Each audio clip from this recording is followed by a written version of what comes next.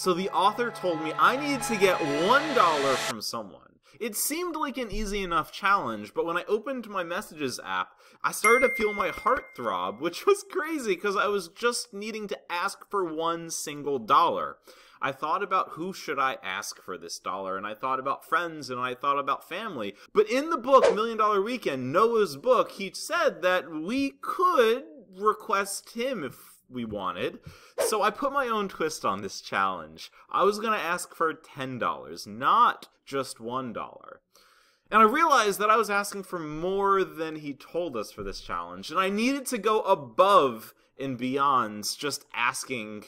So I implemented his strategy of now, not how. So I decided, just start. So yesterday, I made a YouTube video giving my thoughts and takeaways from chapter 1 of his book. In that video, I had too many takeaways because he had so much actionable advice in his book. So even though yesterday I said today's video will be about chapter 2, I am not ready to move on yet. I'm going to go slowly.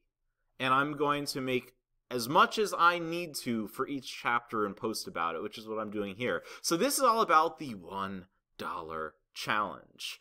So it was 9 p.m. last night, and I decided to make the ask. I was going to ask Noah for $10. So I open up Venmo, and I start typing in 100, and I hesitate, and I add that extra 0 to make it $10, not $1. And I thought to myself, is this gonna, should I do $1? Maybe this is gonna make him reject me. But I was like, no. I need to do this. I add the 0 and I hit request.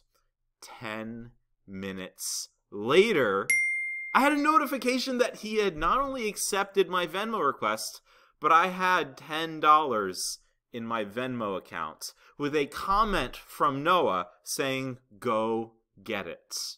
I was shocked! This millionaire author just read my Venmo request, and this is what I typed to him. Just made a YouTube video about my reaction to Chapter 1. Chapter 2 is tomorrow. Noah, thank you. You have taught me if you do not ask, you do not get. The fact that he sent me $10 was not the significant part. It was that I had the courage to make this ask and build and practice my ask muscle. He responded, and then I thought to myself, let me send this money back to him. But I hesitated, and I thought to myself, that would be rude to him. He just invested $10 in me. So instead, I bought the hardcover of his book, $1 Million Weekends. And now I have it on Audible, and I have the hardcover coming.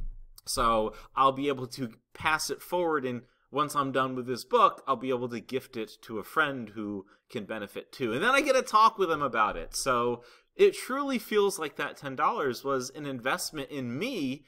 And I swear to you, that $10, while seeming insignificant, he just got a permanent fan for life. I cannot even describe how loyal I feel to supporting him from that tiny $10 that I asked and he validated. So Noah, if you ever see this, you're freaking awesome. You invested in me, and I am going to document my journey here on YouTube. So until the next video, and if you guys enjoyed this video, then I hope to see you in the next one. Peace.